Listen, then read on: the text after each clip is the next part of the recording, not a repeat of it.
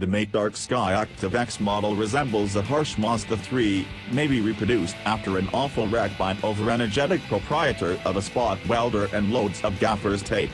Rib channels jab out of the dash, sending 2 breaths of molded air to nobody specifically.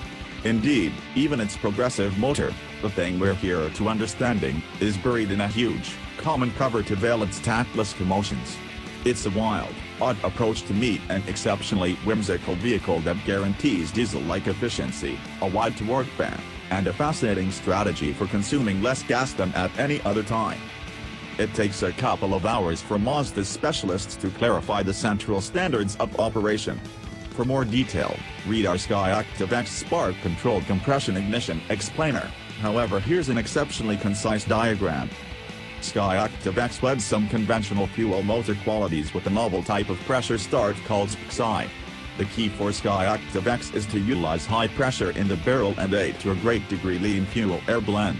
Crushed ideal to the cusp of getting sufficiently hot to explode all alone, which is difficult to anticipate, a squirt of additional gas and a start add to cross that pressure start edge in a controlled and unsurprising way.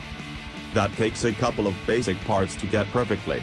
One is a huge measure of PC handling force and some weight sensors in the individual chambers, in light of the fact that the surrounding conditions change how and when these things happen. Skyactiv-X utilizes a gripped supercharger to direct an extra air when expected to nail the blend definitely, and high-weight injectors to get the low proportions of fuel to scatter legitimately in the chamber. Furthermore, since it works like a regular fuel motor once in a while, it utilizes valve timing to bring down the high-pressure proportion so it doesn't achieve burning start in that mode. By and by, the Skyactiv-X keeps running in pressure start mode more often than not. In handy terms, that implies it drives like a torquey gas Skyactiv motor. The torque bend is wide and level, diesel-like in that regard. That additionally implies it can escape with utilizing a 6-speed transmission and a lower last drive for better reaction. There's sufficient snort and economy together that Mazda can give the motor a chance to turn quicker. At 60 miles per hour, it's running at around 1,000 more RPM than a comparable gas motor, with more noteworthy productivity. Skyactiv-X is mind-boggling, and Mazda Vice President of R&D and Design Masashi Otsukaletsu will be a costly motor to manufacture. In any case, he said to us before we drove the autos, with the major unbalanced grin, it's more affordable than a crossbreed. That addresses Mazda's theory in building the Skyactiv motor range when all is said and done. Mazda has maintained a strategic distance from ZAP completely. What jolt it utilizes is either extremely insignificant, i.e. loop-regenerated braking and capacitor framework, or specialty, DEMIA-EV, with its revolving range extender choice. Instead of fabricate a pack of half-breeds and devs that are reliant on impetuses to offer, and still don't offer that well, Mazda has a point here. The organization chose long prior to simply enhance the inward ignition motor however much as could be expected. That implies it has the most reduced normal EPA mileage of any producer, in spite of the fact that its general volume is little, its deals have endured as of late, and it doesn't offer any extensive and wasteful SUVs or trucks. Mazda's methodology is in fact sound, however maybe not as successful in reality as it may trust. Of course, as the organization is anxious to bring up, nor is this present reality economy of the scaled-back, turbocharged motor pattern. They're awesome at EPA testing yet wretchedly parched in reality. Skyactiv-X isn't the last after effect of this procedure. There will be more charge as that winds up plainly important or potentially requested by the commercial center. There's a cutting-edge unadulterated diesel motor coming, after the since a long time ago deferred Skyactiv-D motor, utilizing lessons and maybe advances created for Skyactiv-X. Be that as it may, for the time being, Skyactiv-X is the outright cutting edge. Which isn't the manner by which it feels out and about at all. It shouldn't feel cutting edge, to be reasonable. There are harsh edges, as well. Be that as it may, for the most part, it feels like a direct infused, high-pressure fuel-controlled auto. It doesn't feel supercharged in the conventional sense, either. Off the line, it's unquestionably perkier than the pale 2.0-liter Skyactiv-G motor, and keeping pace with the 2.5-liter non-turbo Skyactiv-G on paper, in spite of the fact that the X's torque bend is fatter. The torque wave proceeds as revs increment, legitimate yet not really energetic. On the off chance that you need to talk numbers, they're justifiably fluffy. The Skyactiv-X tune isn't last yet, so drive-in to work figures are a moving target. In Frankfurt, Mazda said the model motor was making around 187 pull and 143 pound-feet of torque.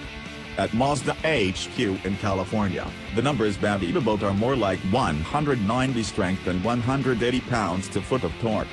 That contrasts positively in the 2.5-liter Skyactiv-G, which makes 184 horsepower and 185 pounds-to-foot of torque in the Mazda 6 and 187 horsepower/186 pounds-to-foot in the CX-5. The numbers additionally contrast from the Skyactiv-D diesel, which makes around 173 horsepower and 310 pounds-to-foot in different markets where it's as of now sold.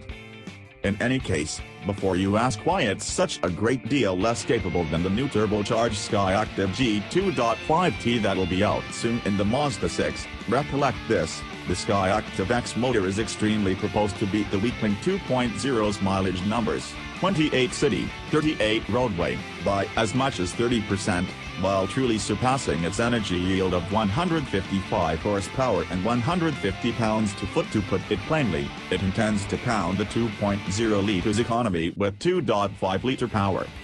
What's more, it is as such with a satisfying torque bend, which couldn't be more unique in relation to the PT scaled-down turbo gas motors contenders utilize. Presently, it's not as steep a torque bend as an advanced turbodiesel, yet it likewise doesn't come up short on breath as right on time.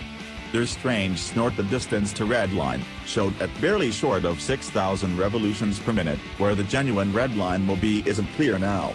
While there will be a little electric engine to empower begin-stop usefulness on the generation rendition of this motor, it's impaired in these models, so all we're really feeling is the additional beat empowered by the pressure start conspire.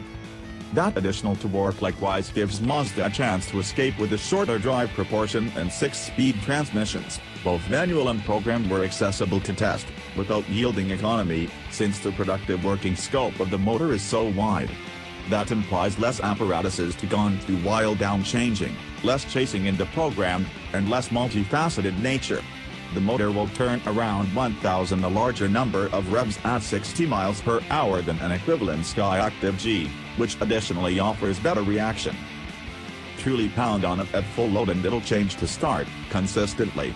It's just a tablet running on the dashboard that gives away which burning compose is going on, and in ordinary driving it's quite often in SPCCI mode. Snap off the throttle or back onto it rapidly, and there's uproarious and evident rattle, the most clear sign that something's surprising. That rattle should be there. The Mazda build riding along discloses to us that these sudden throttle position changes are difficult to tune for, that some pre-ignition occurs in these circumstances where the motor can't respond rapidly enough to the changed conditions, and furthermore that the organization expects to block these recesses out totally for creation. That will be basic from the NVH, clamor, vibration and cruelty point of view, as we would like to think. On the grounds that the clack is boisterous and jolting, it could unquestionably ruin expansive acknowledgement. Furthermore, it's getting through a huge measure of sound stifling. Mazda alludes to it as exemplification, from an optional hood covered with sound stifling concealing the motor from view to boards covering the oil container and piece. Basically, the Skyactiv-X makes awful sounds notwithstanding when working preferably, and Mazda needs to add some material to veil it. The cost of advancement, it appears. Not that most direct infusion fuel motors are extremely charming to tune into, either. The issues do appear to be, impartially, to be sensible with tuning. The handoff from customary to pressure start occurs without the bumbling that tormented other organizations' endeavors to ace the craftsmanship. Underneath the unpleasant edges is a motor that carries on like a Skyactiv-G that has been covertly working out a bit, as opposed to a diesel motor changed over with speculative chemistry to keep running on gas. What's more, there's a whole other world to these models than simply the motor. Were it only a general Mazda 3 with another motor, it wouldn't require the Frankenstein board surgery it got. In any case, it's in reality all the more cutting-edge Mazda 3 underneath, running a 7th era of a stage that has been developing for some time. Think all new, yet not totally rethought. Significant measurements appear to be essentially unaltered. The Skyactiv-X would likely fit into a 6th era auto. The progressions appear to be more similar to refinements. Coleman depicted how different suspension bargains brought about unwanted parallel movements over specific kinds of knobs. We viewed a video of a driver's head, in moderate movement, shaking forward and backward. Changes to the bushings transformed a greater amount of that parallel movement into vertical movement, which people endure better. That implies Mazda can solidify the struts up marginally contrasted with the present age Auto without rebuffing the tenons, yet relax the sidewalls of the tires to get the most out of their vibration assimilation and damping properties.